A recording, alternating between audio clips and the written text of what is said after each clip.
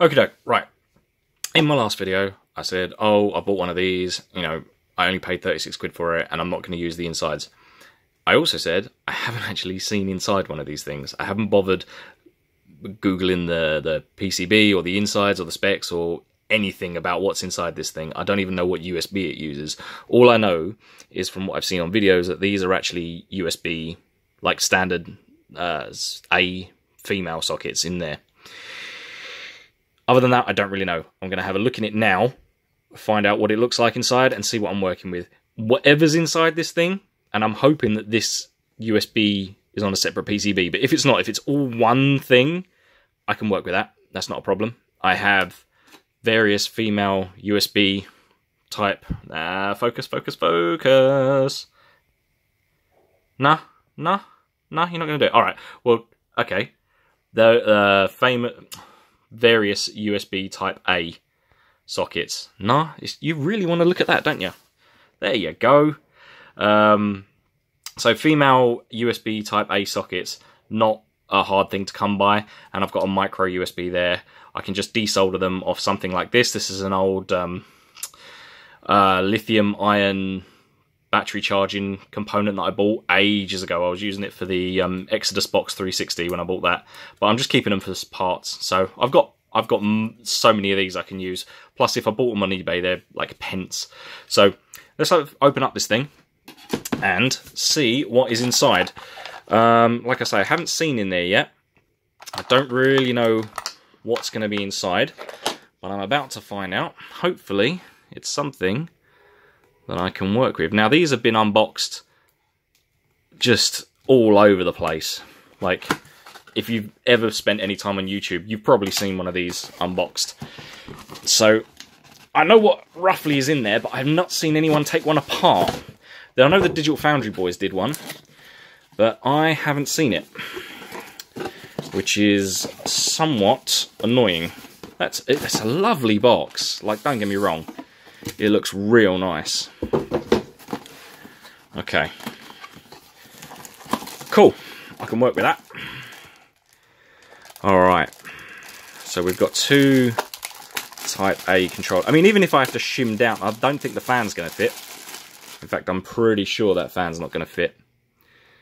That is a lot smaller than what I thought. Okay. But I can still, I mean, I can fit the rest in, so the fan... maybe not. Oh, I can put the fan underneath. Maybe cut out these. Maybe cut out these under here and have the fan pointing out. It needs to be cooled, and I don't want to drill holes in the top. So I'll fit a... they've even modelled the little parallel port on the back. So it is a micro USB, it looks like. And standard HDMI, which is why I bought this female socket, because that can go in there. I'm not even going to bother looking at the controllers because I know what they look like. I just want to see what is inside this thing. So we've got 1, 2, 3, 4, 5. Is there any... there's no screws. Doesn't feel like there's any screws under here. I think it's just 5. What do we got? What do we got? What do we got? Let's try this one. Are we going to come out? No? Okay. Alright. What other ones we got? We're going to try this one.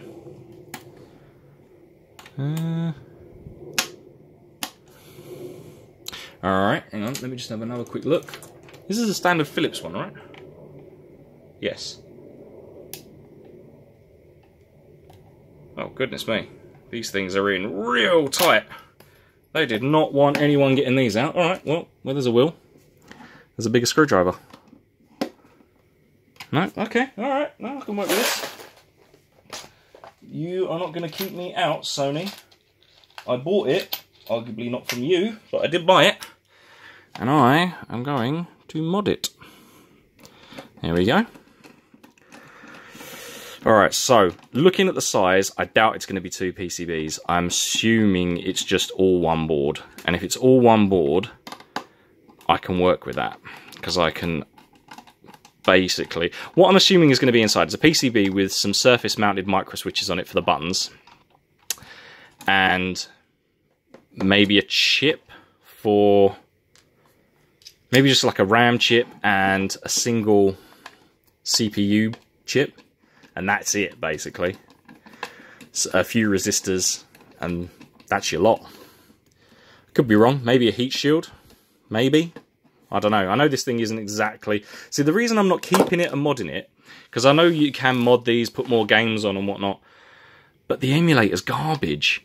Like, it's not the ROMs that's the problem, it's the emulator. It looks garbage. Like, the Raspberry Pi, you can output at 1080p with smoothing and texture filtering and you can sharpen up the 3D models. It just looks way better. So, let's have a quick look. What am I dealing with in here? Last couple of turns. Alright. Okay, let's take this thing apart. Ah, right, yeah, so got a little bit of shielding there. Okay, what's that connected to? Just those. Okay, alright. What have we got inside? We've got 4 more screws inside. Okay, not a problem. Like I say, once this comes out, it's not going back in, because I am never turning this thing on. Yeah, it's not the games that are on it that's the problem. Everyone moaned about the games that are on it. No one seemed to be moaning about how poorly they run. Like, even if you put a 20 really good games on it, that's not the point. They run like garbage. You've got 1 save slot. You know what I mean? No screenshot capability, no online capability, no nothing. It's just a bad time all round.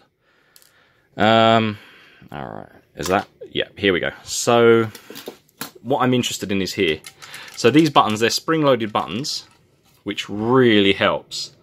And, are you going to focus? You just want to look at that, right, don't you? So when you push that out, I'm just putting the micro switch underneath this little cross section here. Lovely. And this will be the clicker one. So I'm going to shave that down. You see that stick there? Half of that can come off, or half of that length can come off. I'll go click, click on, click, click off. Easy peasy. It looks like there's already vent holes cut in the side. It's got this plastic here. But look, there's actual daylight coming through, see? Huh. Maybe I could get a fan. I mean, the fan's obviously too large to go in there. But maybe I could mount it down or out and cut that out and maybe force it out the side. Because it's a lot taller than that. But maybe I could mount it there. I don't know. And then force it out the bottom. I'm not quite sure. Ah, that's interesting though.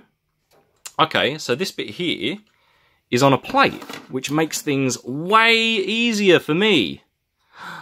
Do these come out separately, individually? Oh, good, right. So, in the last video, I was like, I'm making memory cards for it, and I am. What I've got is one of those SD card ribbon extenders. A bit like I used for the Janus Pi, where it came out of the Pi itself, out the SD card and that, wrapped round, and then you had another sort of SD port. I'm going to put that in here. So when you want to change SD cards, you put it in there. And then to cover that up, I'm going to make a little Perspex memory card that sits over the top. Obviously, it's going to be very small. But the fact that this comes out separately means that I'm only cutting out this little bit here, which makes that way easier for me. I'm so glad these are out. Okay, so what am I looking at in here? Yeah, look, there's a tiny little micro switches. I can either desolder them from here and use these ones, or what is going on with this heatsink? Is it just...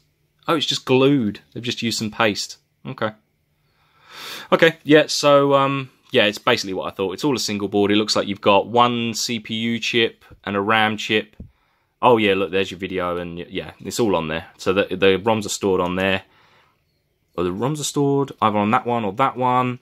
Oh, you can't see it because the heat shield's there. But yeah, you've got, it looks like one's where the ROM's stored, one's the sort of like graphics, and then you've got a RAM chip, and then you've got the CPU in there. Okay, it doesn't matter. Like I say, I'm never going to turn this on. But I can desolder all of the stuff from it, it looks like. If not, I can use these, just rebuild them and glue them into here. So, because I can make USBs, so glue them into there. All right, that's good news. So hopefully I can get to work now. Oh, look at that fit. All right, lovely. Well, Raspberry Pi PlayStation, looking good so far. Peace.